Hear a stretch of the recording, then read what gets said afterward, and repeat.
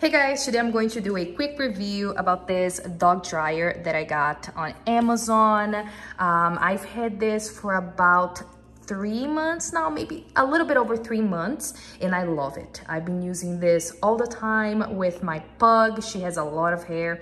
I actually have a take of me drying my pug.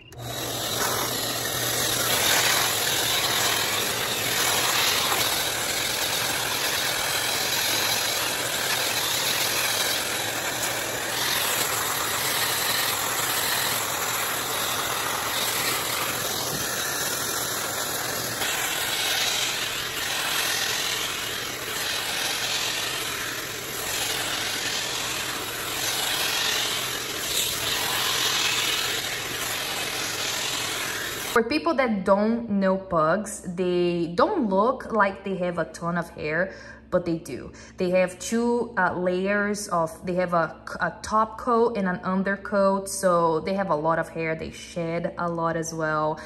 That's why I decided to buy a dog dryer, because using a hair dryer was not working. So yeah, here you can see how powerful this thing is, and I wasn't using the full power because my dog doesn't really like it when I do the full wind thing.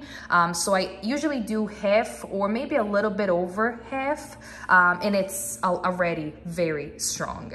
So if you have a big dog and you're planning to buy this to use on your dog, you're not gonna have a problem, because this thing can get very, very powerful. It usually takes about, I would say, 8 to 10 minutes to dry my pug using this dog dryer, which is not bad. Like I said, she has a lot of hair, and when I use my hair dryer, it takes forever, at least 20 minutes to dry her. It comes with 4 different nozzles. This is the one that I use the most, because I can use this, you know, like I showed you guys, inside of her fur, kind of brushing her, and I feel like this one dries her faster. But you also have this nozzle right here, this one, and where's the other one? Right here. I also use this one sometimes, but this one is the best one. So like I was saying, usually, as you can see, I dry her around